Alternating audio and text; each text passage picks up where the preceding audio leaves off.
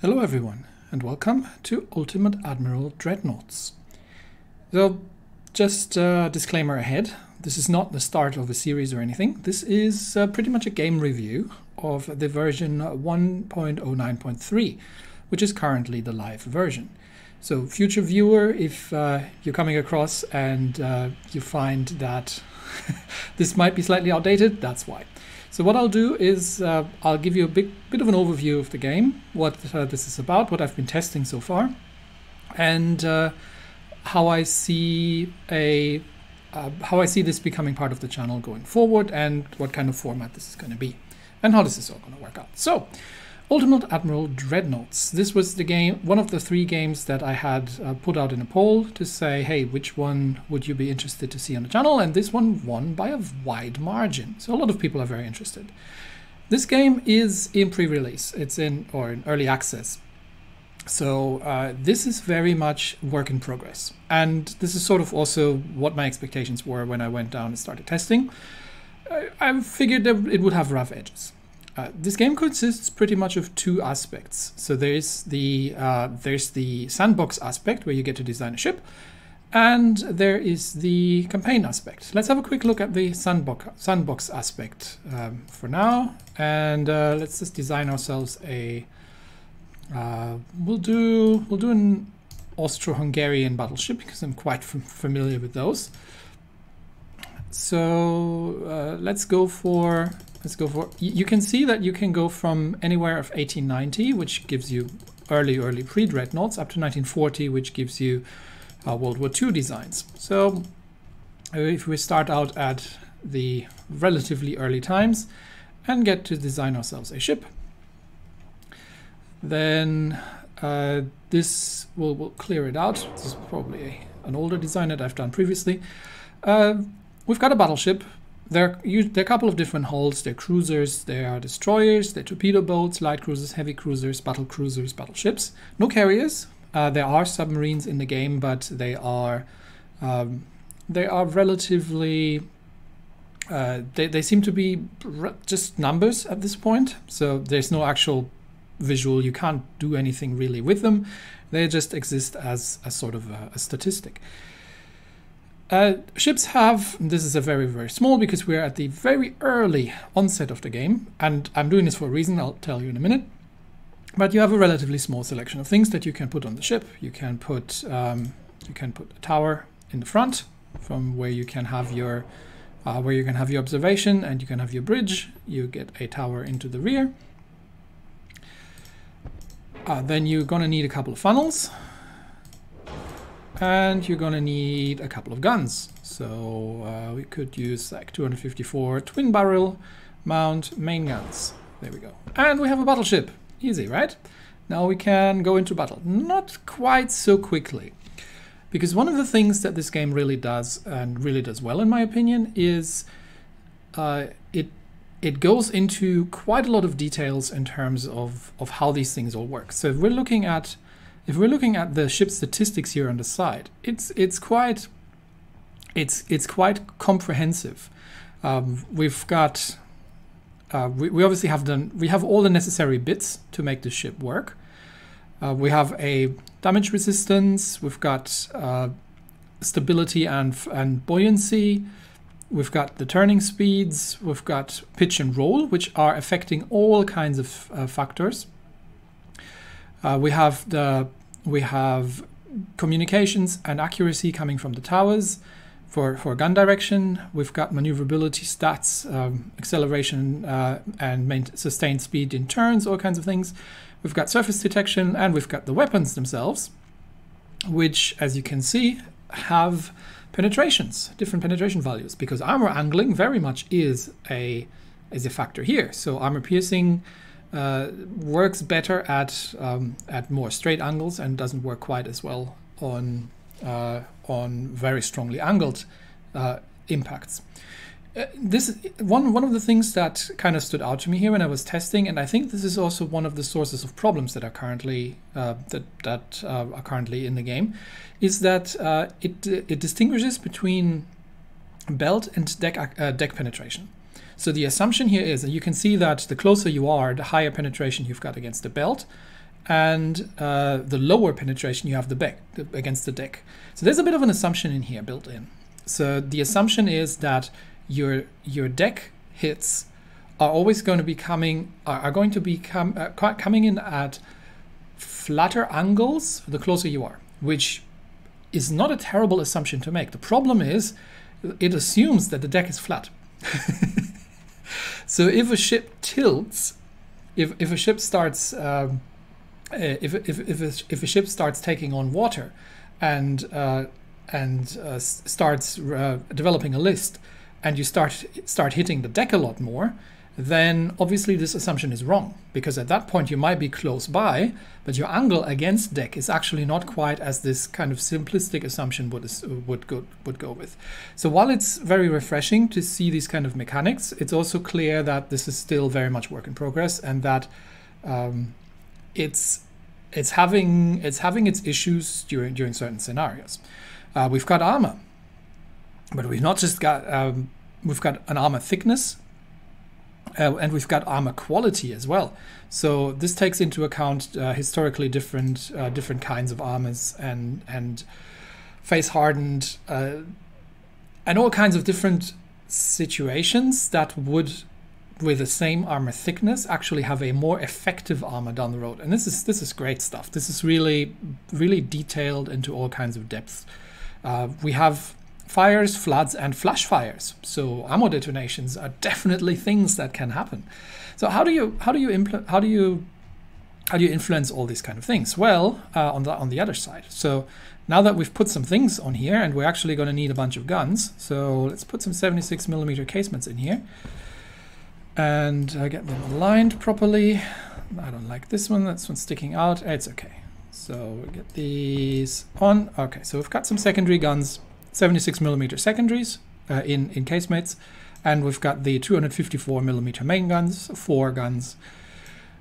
All in all, we've got a 10,000 ton displacement. We've got a speed of 18 knots, and we've got left everything else pretty much on standard. But now we're starting to look, and we're saying, okay, we're using iron plate armor. We could be using compound armor, which is better, but if you keep an eye on the ship weight, this actually massively increases the weight of the ship, because, well, the ship has a relatively large main belt. And then we start, hey, we might need some barbettes, so our ammunition doesn't blow up when it gets hit. And we might need an underwater protected deck to help against things as well. And very quickly, you're starting to reach the limits of your weight. And this is where it becomes then interesting. So you then can start messing around with the armor. And I have this in millimeters here, but you can change this into inches. And you can say, okay, so I've got better quality armor now. So these 240mm are actually more effective armor that we've upped it, but we're using a lot more weight. So you then start messing around with the weight. We've got a good engine efficiency, but we also have a forward offset, which means that the ship's heavier in the front than it is in the rear. So we can do things like starting to move the turret around a little bit, the funnels, and see if we can push them a bit to the back. And there, now we have a balanced ship. So a lot of things here that you can then modify. If you want to have more range, because the range currently is dreadful, you need to take more coal on board, which then gets the ship overweight. So now you have to say, okay, where else am I going to take maybe the design speed? I'll drop it down to 17 knots.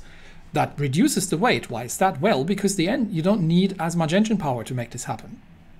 You've got a cost as well, so you have to spend money for ships. Isn't so important in sandbox mode, but so we could drop this down to 16 knots, and we're still underweight. So let's get it back to 17.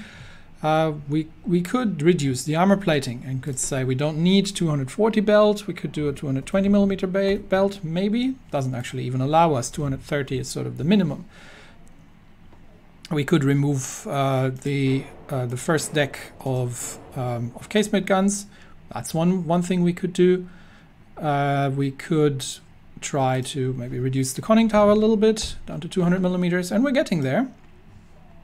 Maybe we don't need 367mm on on the forward plates of the guns. So let's put it down to 300, and there we go. And we're already we're kind of relatively close to our 10,000 ton displacement.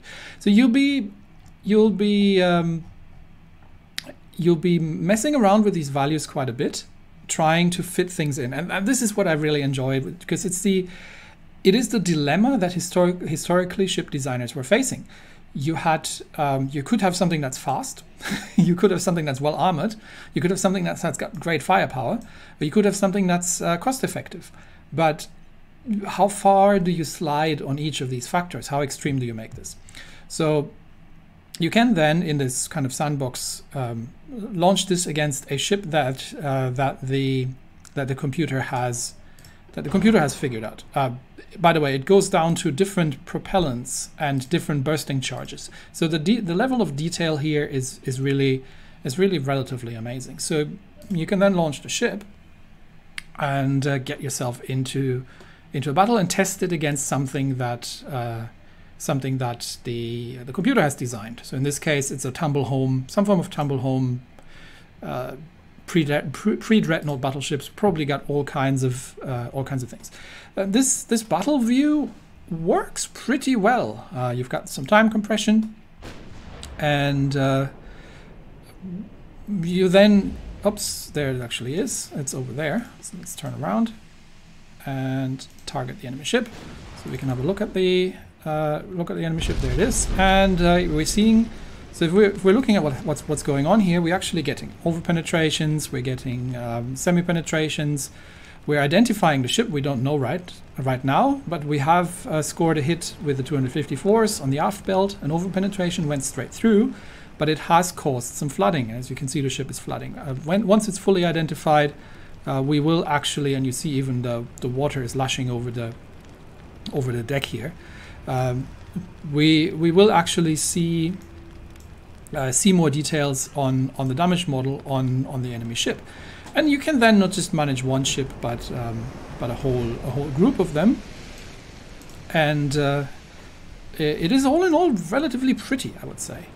So there's a lot of nice visuals here.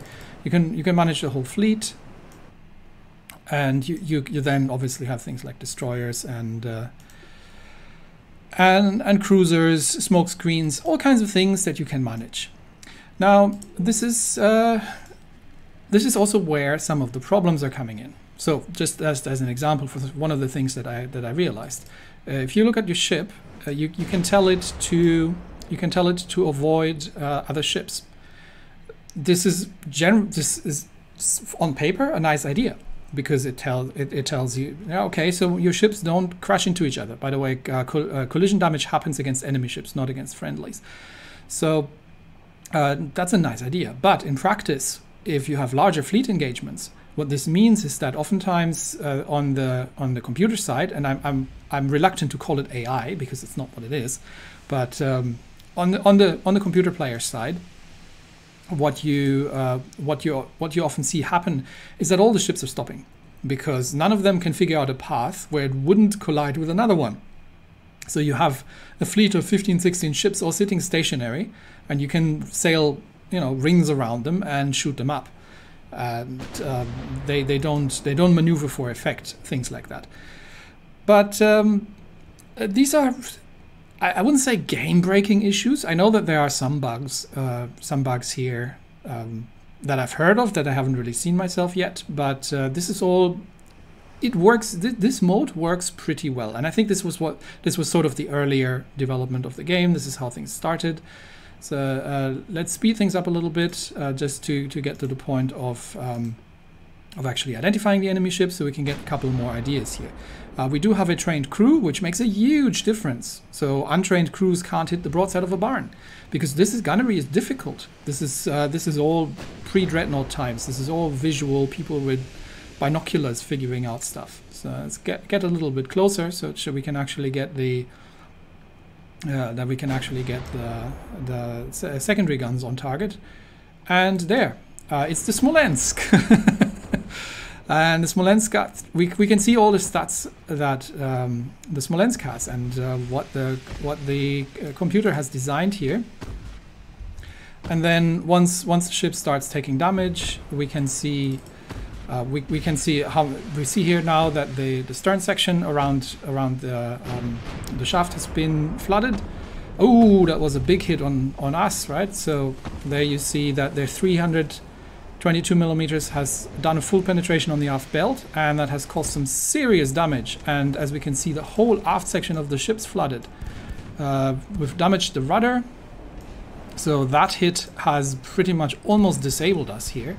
And this is a good hint that we probably need a bit more armor on the aft section, because we now have the engine down, we have the we've got rudder disabled, one of 3 engines is damaged, we're flooding, the flooding is spreading, so our bulkheads aren't holding, and things are not going well. And as you can see, the ship's starting to list quite severely.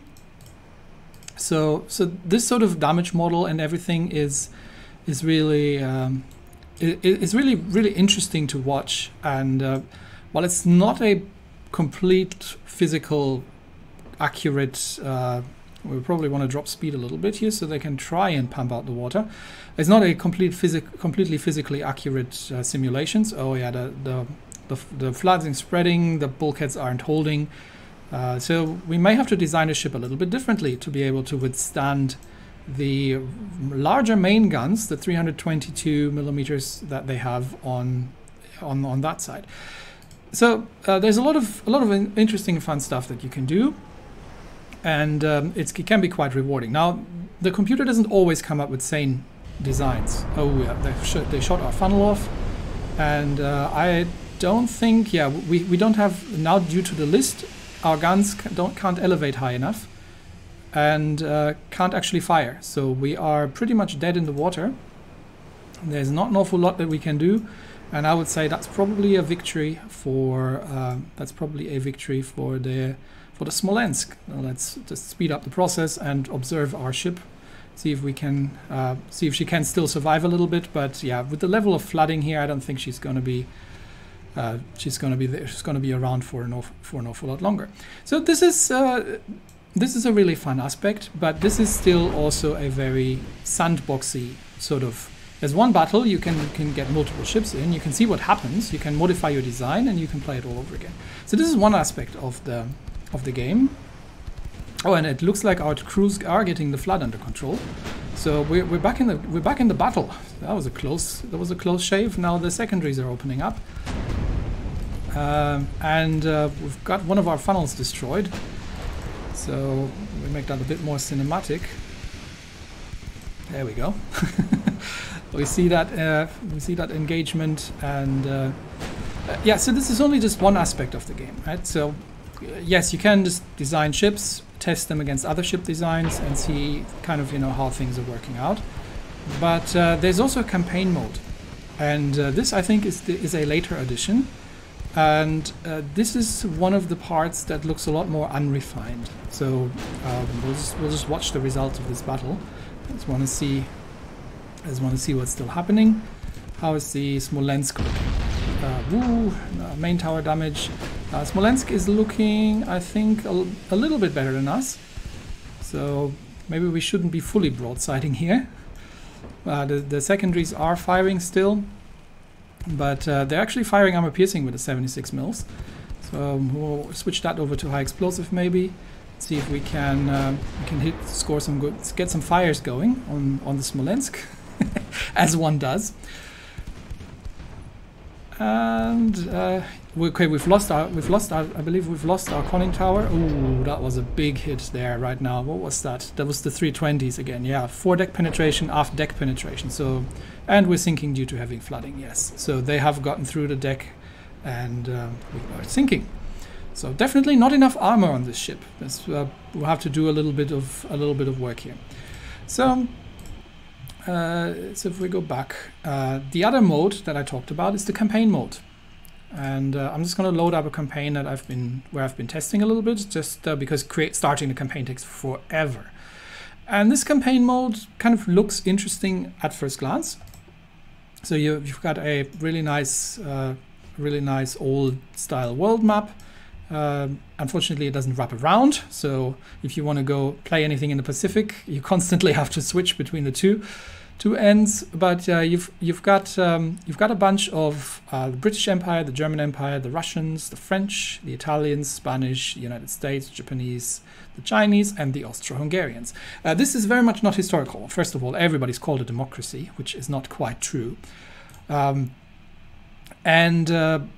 I think even if you start on a later date, you still have the German Empire around in 1940 and the Austro-Hungarians and the Russian Empire instead of the Soviet Union.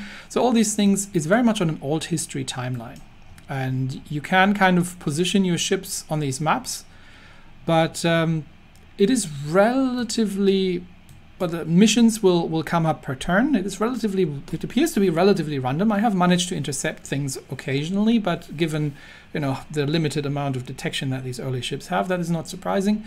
You've got you've got some politics to manage. You don't actually get the grand strategy sort of aspect here. You don't get to manage armies or anything, because this is you're running the Admiral side of things. You do have events where you can have kind of influence on politics, because you are an influential kind of character, as admirals historically were, but most of the politics is sort of managed by is managed automatically. And you get the wars, and when the wars happen, then you try to deal with enemy shipping and try to defeat, try to get victory points, and try to push the enemy towards defeat by destroying the navy. You've got some financial management, and there is actually a tech tree here. So there's some research. This is very early on, so there's not an awful lot, but there's definitely a detailed amount of, you get turret upgrades, a detailed amount of things that are coming in here. And then you obviously get to design your ships, as I've done here. I've got battleships, I've got heavy cruisers, I've got some torpedo boats, and you get to manage your fleet. You tell them what to do, you get to train the crew and all these kind of things. But for one thing, for example, as you can see, like these pop-ups coming everywhere, right? This is really annoying. It's often in your way. Sometimes it's good, sometimes it's not so good. The UI can really be a little bit, it's a bit unfinished. So at places, and let me see if I can find one. This one's actually there. This one's at sea. So can I actually, where does it? Here it is. If I wrote, yeah, you see this, like there's like tooltips are missing and things like that. I think this box here tends to be a little bit weird, so maybe this is from an earlier release or something. You kind of have submarines, but you can't actually do an awful lot with them. There is some mine laying and mine sweeping, but it's relatively passive as well. So yeah, your ships, you can position your ships, but where they engage seems to be more around sea control and regions, and also more at random. So it's fun. I would say it's fun, and I can see a good idea around this, where they are expanding here. So they're definitely expanding on this campaign area into something that I could see as something that I could do for a series, right? So we could say, hey, we could play as I don't know, Austria-Hungary in this timeline, or as the United States in this timeline, and try to establish them as a naval power, or play it during the Second World War. So it's just like if you start Second World War right now, you don't get the German Reich, you get the old the German Empire, which is a bit weird, really. So definitely old history, but I could see that happening. Like I said, a lot of small issues, a lot of lack of polishing, like the whole 1 turn per month thing can lead to quite long times. You occasionally get battles where the enemy just decides to retreat, and then you sit there for 10 minutes looking at the screen, waiting for you to be allowed to exit the battle. It's stuff like that that shows that they are on track to build something really, really interesting. Because the whole concept of saying, I can design my own ships and I can design my own fleet. And then I can research, I can refit. So these ships, for example, are refit with more modern technology. And then I can refit these ships. There's a lot of balancing missing. So I find that my financial situation is, as you can see, I've got like 2 billion naval funds, and a ship here, a battleship, costs 9 million. So it's like I could build hundreds of these things, and it's unbalanced. It needs fine tuning, and it's occasionally just way too easy to just steamroll the enemy players. I've had engaging battles, but I've also had battles where we just absolutely massacred everything, and mostly due to things like what I mentioned earlier. I've had a battle against the Americans in this particular campaign where we've sunk like 30 ships with my 4 battleships and 4 heavy cruisers, and we lost 1 heavy cruiser. And that was mostly due to A, the ship designs being a bit wonky, and B, them all stopping because the collision avoidance algorithm couldn't figure out the pathfinding. And I was literally just sailing circles around them for an hour and just doing a great turkey shoot, which is kind of fun once, but if you see it happening during a campaign, it kind of takes the challenge out of it a little bit. So I think there's a lot of work that needs to happen still to make that more engaging, and it's work in progress. Like I said, it's an early access game. So I think the concept for me, the campaign concept of I design my ship and I'm going to go up against enemy ships that other nations are designing on an old history path, and just playing this kind of from a naval perspective is really, really fascinating. And I think with some editing, this will require some editing. So I'm not planning to do full episodes of just plain up, because sometimes you just sit there and click next for 20 minutes, right? And nothing really happens. And it's not all that interesting. So I think there's some potential for some really interesting storytelling and for some really interesting campaigns, but it needs backfixing, and it needs some balancing as well as it is in order to come up with these kind of things. But I still think it's already entirely playable. Now, this is version, if I go back to the main menu, this is version 109.3. which is the current live version, but version 110 is under works with a lot of kind of expansions around the campaign mode. And from what I've read, the versions actually invalidate saves. So most likely, if I started at something now, once 110 comes out, then the saves be invalidated, and I think I read that you can't pin them on Steam as well. So it's just all part of the early access kind of thing. So what I'm going to do is I'm going to wait for 1.10, and I am going to once that's out, then I will probably start a first series, and I've got some ideas of what I'll be doing. Interesting side effect that this all got me looking into pre-Dreadnought history, which is extremely fascinating in an area that I haven't really explored an awful lot by myself. But yeah, definitely something that'll come, and I'll try to use the power of editing to gloss over some of the rough edges that it has as a pre-release, and see if we can tell some interesting stories with a bit of history / old history slant onto it.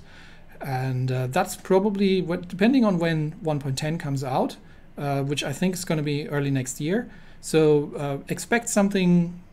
Well, I have to practice a little bit with 1.10, but expect something to come around reasonably soon after that update. So maybe January, February, that about time next year, we will start seeing something on the channel. Anyway, that's it for me today. Thanks everybody, and have a good one. Have a good new year, and I'll see you next time. Bye bye.